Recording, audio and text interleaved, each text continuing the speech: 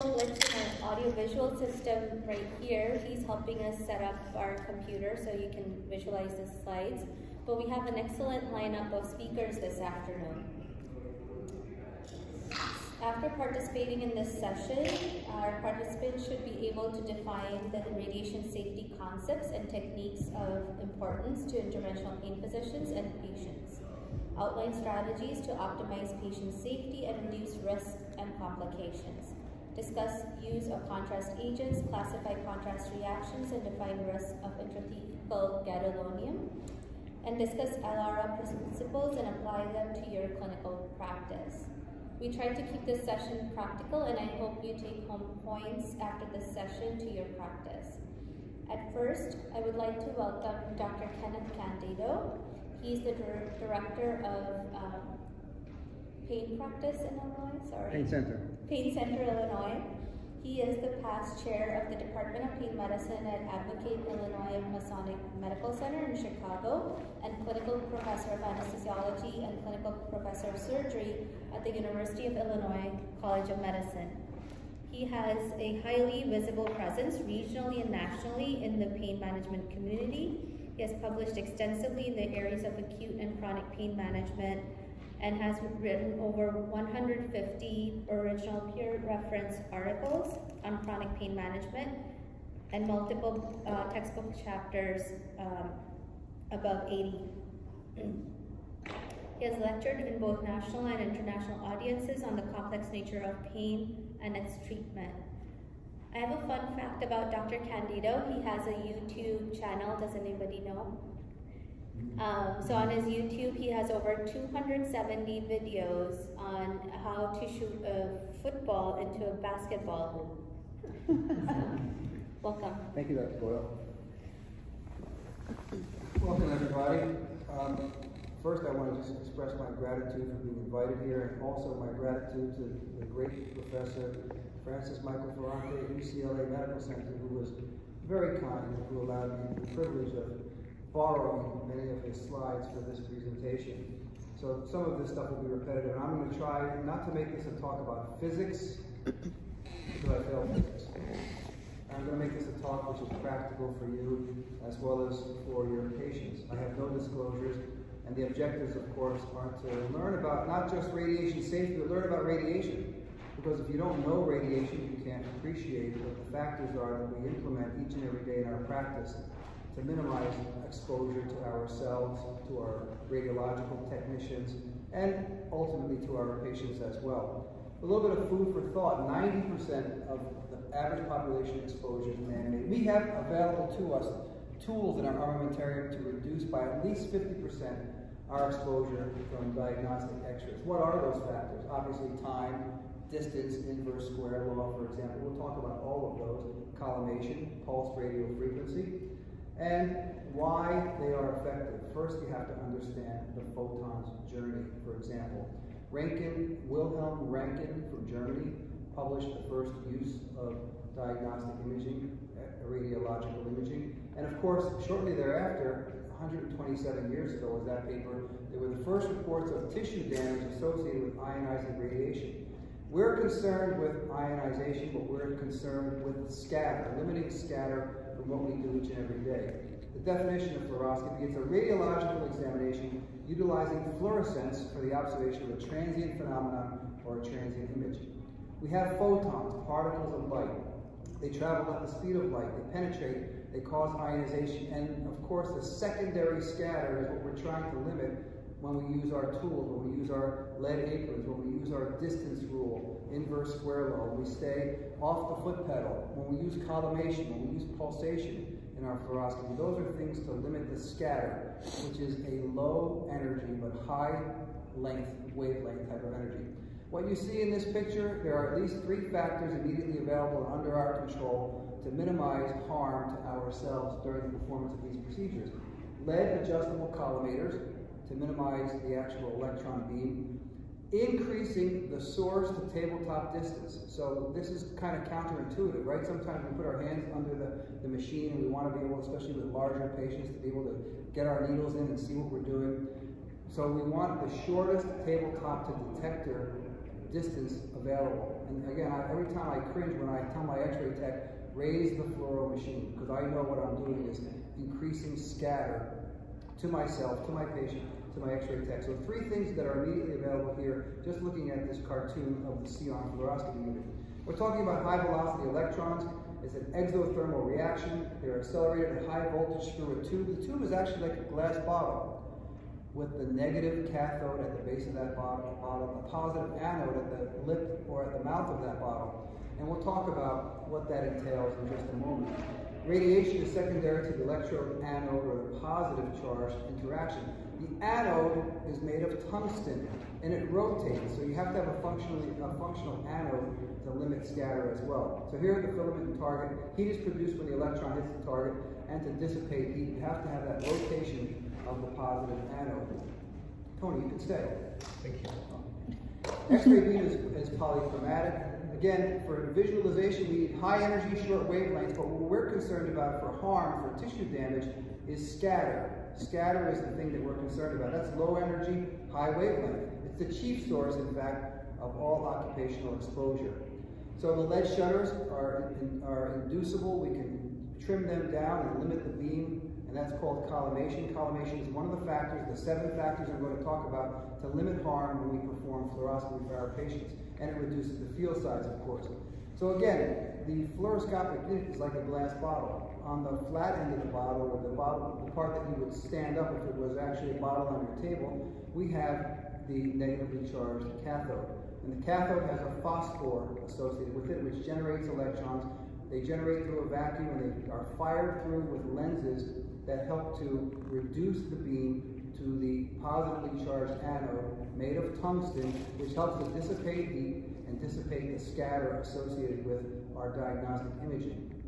Here you see the input phosphor, which is the cathode, the negatively charged cathode, and then we have the output phosphor, which is the positively charged anode, and the photocathode converts light photons to electrons. So this is an electrothermic process. If you've ever done fluoroscopy and you put your hand on top of where that tungsten anode is, you feel it gets pretty warm after a period of time. The electrons are accelerated into that anode with a high potential difference, and of course the output phosphor at the neck of that bottle, or at the opening of that bottle on your table, is what converts the electrons to light photons. We're not going to talk much about brightness, except I know from my own practice when I can't see something and I ask the x-ray tech, can you lighten that up a little bit for me? We do so at a cost. The cost is increased exposure, and that increased exposure of brightness comes at a risk of increasing scatter to ourselves as well. We have a compressive phenomenon due to these lenses that are found inside this bottle, if you will, that are shot through the bottle using a vacuum, and we have something called minification gain, which is the input phosphor at the cathode end down to the output phosphor at the anode end. Flux gain, I'm going to skip a little bit over this. I don't want to go too much into the physics. Brightness gain is minification gain times flux gain. And the brightness gain deteriorates about 10% per year. So maybe you don't know this. Maybe you're using an old fluoroscopy unit, but basically, within about 10 years, those phosphors burn out. And so you have to change your equipment probably at least every 8 to 12 years. You can check the phosphors, you can replace them, but they're extraordinarily expensive to do that. Most authorities recommend just either rehabbing or revamping the entire equipment, buying new equipment. Image quality is contingent upon quantum model, contrast, and detail. The grainy appearance is secondary to fluctuations in the X-ray photons. Large changes or reductions in X-ray photons cause a deterioration of your image, and eventually there are insufficient photons for an image. There are 2 types of contrast, subject contrast and detector contrast. This will all be, of course, in your handout, so I'm not going to spend time and detract from the other great speakers today. Detail is the sharpness of small structures. We always suggest placing the image in the center of the field to minimize the loss of sharpness. We call that vignetting, by putting the actual target, when you put your needle on the subject bone or on the subject anatomical area of interest, we try to place that directly in the center of the field to minimize the process known as vignetting. Distortion, we have something called pincushion distortion that occurs at the outlying areas of the image, so we lose clarity of the image the further we go from the central portion, and that's called pincushion distortion. Now, what affects exposure? That's what we're here to talk about today, radiation safety. What are the factors that we are known to to cause a change in exposure to ourselves, to our patients, to our X-ray techs. Milliamperage, which is the X-ray tube current, and kilovoltage, which is the penetrating ability of X-rays, which improves the quality of your X-rays. So milliamperage, MA, and kilovoltage, KVP, are important constructs. And a 15% increase in your KVP will cause a doubling of your milliamperage. And in general terms, using fluoroscopy, the milliamperage that we're concerned with is about 2 to 5 milliamps. Now, to compare that to conventional X-rays, you go in or you send your patient for a chest X-ray, regular radiography milliamperage is about 50 to 1200. So it's multi-factor greater for static images than it is for the dynamic use of fluoroscopy, which is a benefit, meaning that we're less exposed to the higher levels of energy. Collimation, we talked about lead shutters, very important. Filtration and fluoroscopy, which is essentially the same as collimation. And exposure time, you obviously don't want to use continuous fluoroscopy anytime you do it. Now, sometimes we have to do it if we're injecting neurovascular structure. We tell the X-ray tech, or we have our foot on the pedal continually. That's the worst thing you can possibly do. And most radiologists or people who talk about radiation safety will tell you never do it, but I realize that in practice that's not always practical. The inverse square law, very important. The further we are away from the source of electrons, the less likely we are to have scatter. And the inverse square rule basically says that if you're 6 feet away from the source, you're getting the minimal amount of exposure possible. Some ways to accomplish this are to use extension tubing, because it's not always practical when you're doing multiple procedures, facet joint injections, a lumbar sympathetic block, which requires vascular targeting, for example. Using an extension tubing can help to keep your hands, your body, your thyroid, your gonads away from the ionizing radiation. The source to the tabletop is very important. We want to maximize the distance from the source to the table and minimize the distance from the image intensifier to the patient. So those are two areas of extreme importance that are directly under our control. Not telling the X-ray tech to continually raise the fluoro unit is very useful to prevent things from happening that are bad to yourself. If you look at this cartoon here, the optimal is, again, a very high source to tabletop distance and a very low tabletop to detector distance. Keep this in mind. These are some of the most important factors that you have available to yourself to minimize scatter, to minimize exposure to yourself. These are the 7 sources that we have available to us. The 7 targets or factors to reduce X-ray exposure. Number 1, collimation. We talked about these lead screens. Blast image hole fluoroscopy. Increasing the source to the tabletop distance. Reducing the distance from the image intensifier to the patient or to the table. Low milliamperage, high kilovoltage, and pulse fluoroscopy. These 7 things you should be using in your practice each and every day. Keep your foot off the table, stay 6 feet away, use lead shielding, for example. How much lead shielding? Well, no less than 0.25 millimeters. We'll talk about that in just a moment. In fact, we're talking about it now. So that helps to reduce the scatter from the patient to yourself. How thick should the shield be? 0.25 to 0.5 millimeters is optimal. At 0.25 millimeters, we reduce 97% of our X-ray exposure. At 0.5 millimeters, we reduce 99% of our X-ray exposure. How are we doing on time, Andrea? Okay. Just check. 4 more minutes. So Rankins are not really important for us. They're a measure, but that's less useful for our purposes than 2 other phenomena, RAD and REM.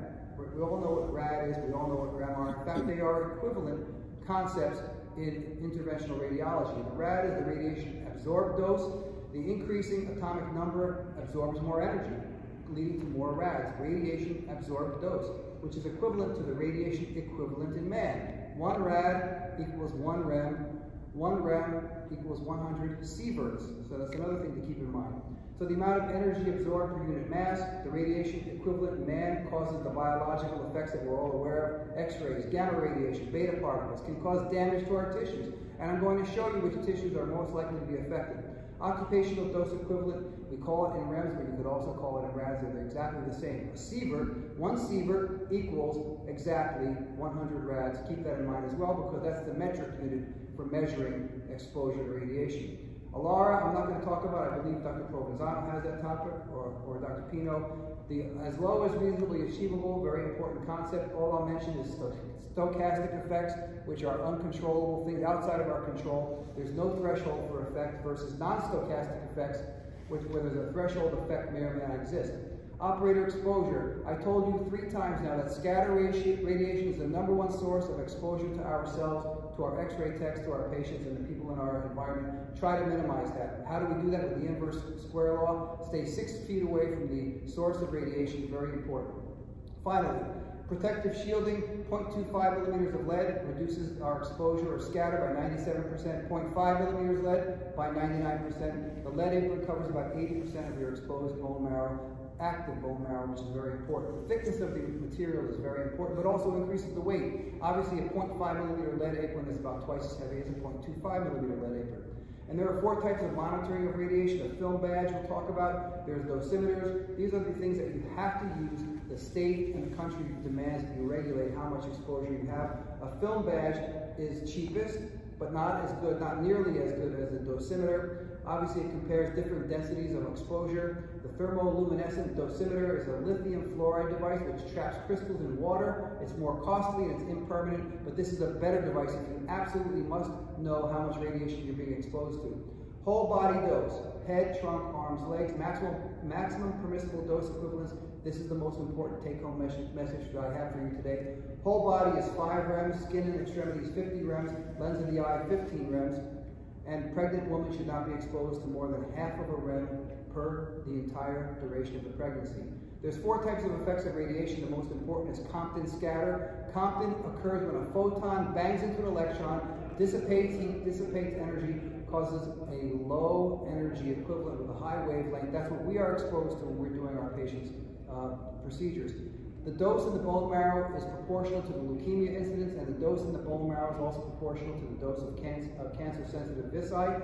Increasing exposure is the barrier minimum, is the absolute worst, upper GI, and then abdominal angiography. Spermatogonia are most radiosensitive. Mature spermatozoa radioresistant. Ovary lacks the ability to replace oocytes, and radiation exposure can cause temporary infertility with as little as 30 rads. The dose response is linear and non-threshold for the biological effects and includes the dose rate, the total dose, and the type of cells. Cessation of mitosis with highly dividing cells is what causes injury, both those related to cancer and those related to the bone marrow effects. So what's the most radiosensitive tissue? Bone marrow, spleen, GI, first trimester fetus. That causes a reduction primarily of white blood cells to a greater extent than red blood cells, to a greater extent than the epithelium, endothelium, connective tissue, bone, and nerves. And there's a latent period finishing in exactly 60 seconds. 30 seconds. Carcinogenesis, the incidence of radiation-induced cancer is the female breast is the most sensitive, followed by the thyroid, followed by hematopoietic cells, lung, GI. Cataracts require several hundred rads, which is a good thing. Shielding, wearing goggles prevents about 85% of that exposure, 90%, and the embryological fetal exposure, 50 rads can cause a spontaneous abortion. And I'm going to stop right there, hopefully on time. Sorry if I went a little bit over. Thank you for your time and attention, everybody. Look forward to hearing the rest of the talks today. Thank you.